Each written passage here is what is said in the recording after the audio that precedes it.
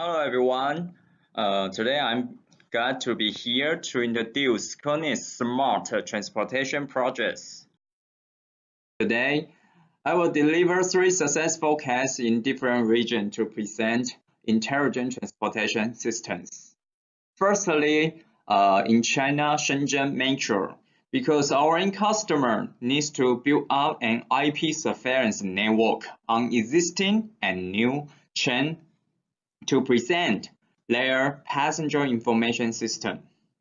As this result, we considered the easy deployment, management, and redundancy purpose to propose Korenix L2 and L3 power of Ethernet switches with a rolling stock certificate. As we all know, the chain is impossible to connect platform via wire.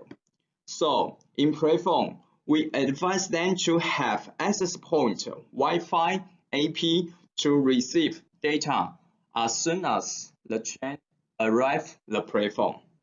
So, how do we deploy the network on the cabin? Firstly, we suggest them use L2 PoE switches to connect several cameras. Because one of PIS system's function is to record passenger and cabin status, then connect to the L3 switches, then to record all of L2 camera videos into the NVR.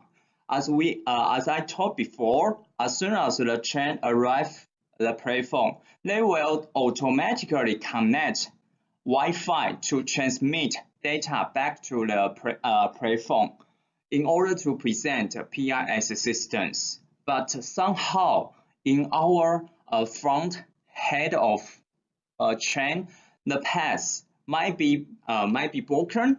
So we have set up another standby path to transmit data if master path broken.